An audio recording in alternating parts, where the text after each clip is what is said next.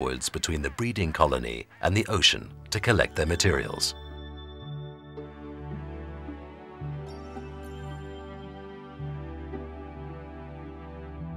There are already solitary eggs in the nest. The pairs take turns brooding and searching for food.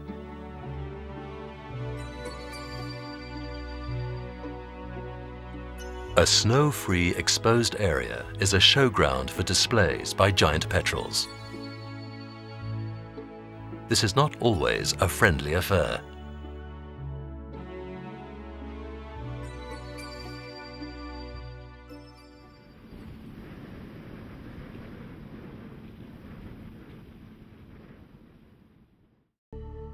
We arrive at Brown Bluff and tread on Antarctic ground. Surprised by a heavy snowstorm, we are greeted by our friends, the Gentoo penguins. We accept the weather conditions with the same nonchalance as the penguins.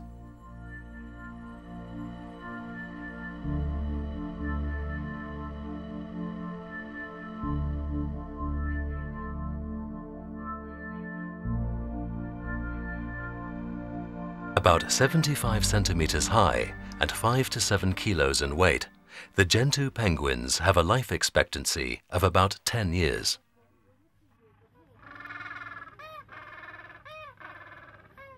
In the northern habitats, the breeding begins in early spring. Here in the Antarctic Peninsula, it is delayed. This penguin patiently keeps its valuable egg warm.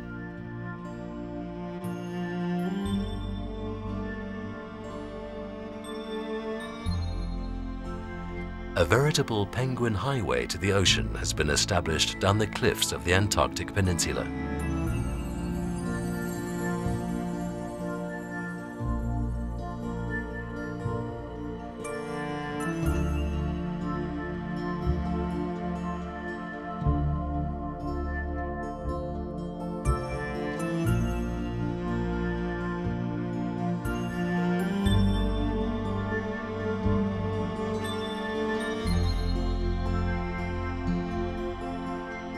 But it is in small groups that they dive into the icy sea.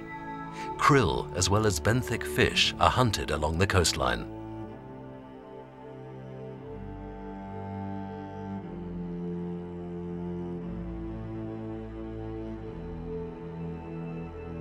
A zodiac trip is always an adventure.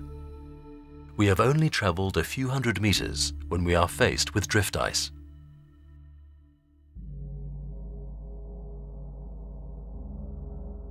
Although this makes it harder to get through the ice, we gently approach a crab-eater seal. In spite of their name, the crab-eaters don't feed off crabs, but mainly krill. Their dentition is finely attuned to this diet. Serrated and twisted teeth strain the krill from the water.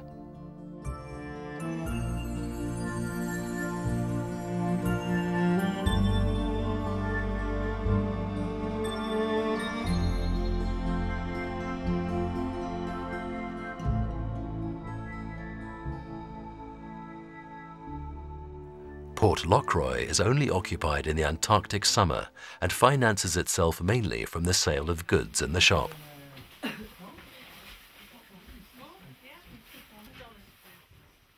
The effect of tourists on penguins is also being examined here. So far, no negative effects have been discovered, which is clearly because of visitors' strict adherence of codes of behavior.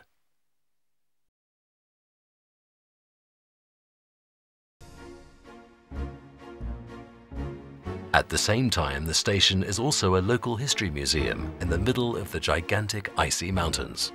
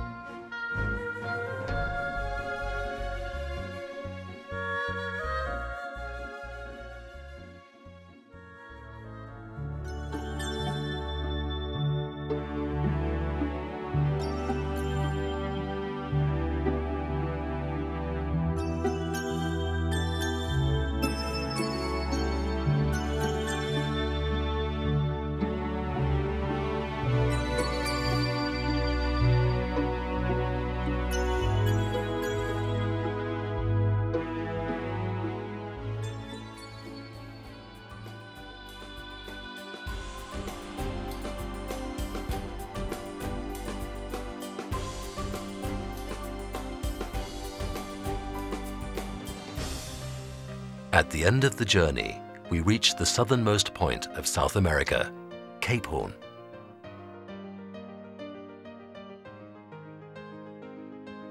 An old lighthouse and a small chapel await us.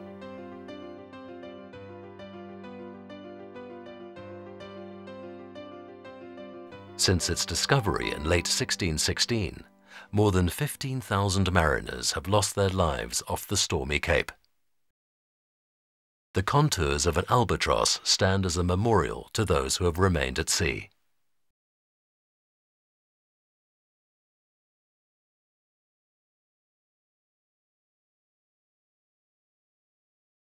I am the albatross that awaits you at the end of the earth. I am the forgotten soul of the dead sailors who crossed Cape Horn from all the seas in the world. They did not die in the furious surf, but fly on my wings to eternity in the crevice of the Antarctic winds.